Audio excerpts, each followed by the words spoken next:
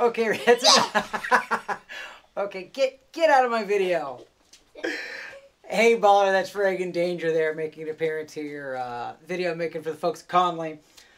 So I got a DV8 this fall, and dirty secret is I skied on a prototype about a year ago, and I think this VersaTail thing is pretty cool.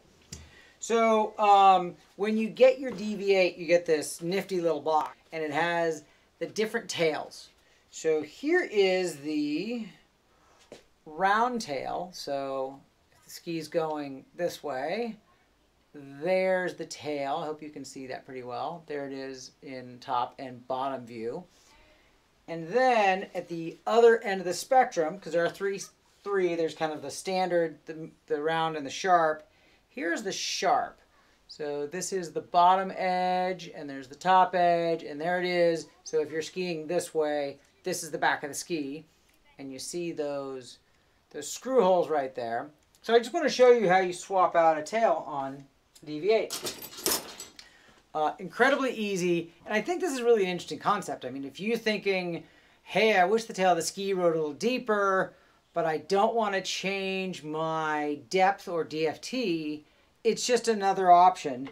And what's awesome about it is it's so easily reversible. You do an experiment by changing tails, it's far less of a commitment than even changing your fin. Although I do want to say that maybe my favorite fin box in the whole industry is this Conley one.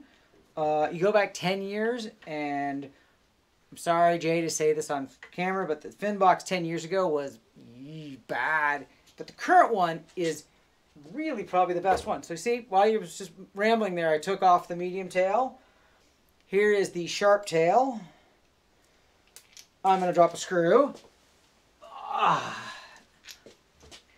Gonna put this right back in there. 2 screws. Tighten, tighten, tighten, tighten, tighten.